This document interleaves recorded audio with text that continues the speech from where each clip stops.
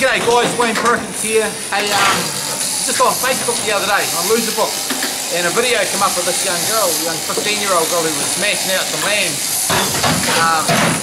And it looked really, really good, so I thought, man, I've got to go down and check her out and see how she goes. So we're down here in Southland, in the bottom of New Zealand. It's always good down in Southland. And just come down to check out Dixie.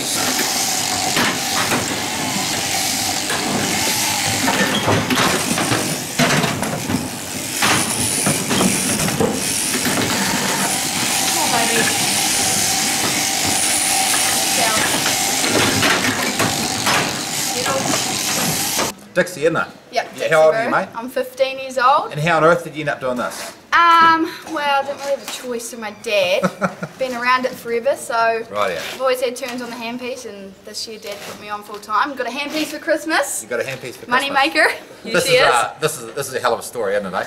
Yeah. Some 15-year-old girl, I guess, are not all getting a handpiece. No. Cool. And so this is your first season? Yeah, my first full season on the handpiece. I've usually been cheapo back there. Oh, yeah, cool. And what's your best tally so far? Oh, I think it's just over 800. 800. And that was with the shift as well, and including ewes. So I was using lambs. Oh, right. That day. Yeah. 800. So a 15-year-old girl doing 800, that's pretty impressive, I reckon. Do you enjoy it? Like, is it, I guess the money's good, eh? Oh, yeah, the money's Yeah, better than working in New World, eh? Oh, yeah. Yeah, so she'll be making the big coin. And you look at, what are you crutching for? You want a Hilux? Yeah, I want a Hilux. Yeah. I do. Turned 16 in August. First want truck, you know. Yeah. Everybody's going to be pulling up in their nana cars and I'll have my Hilux. Yeah. Yeah, that's just awesome.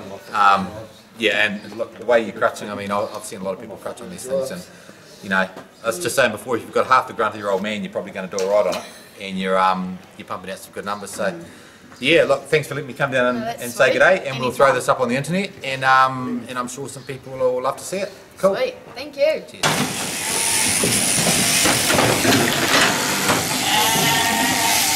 She just beat you on that one, Richard, just saying.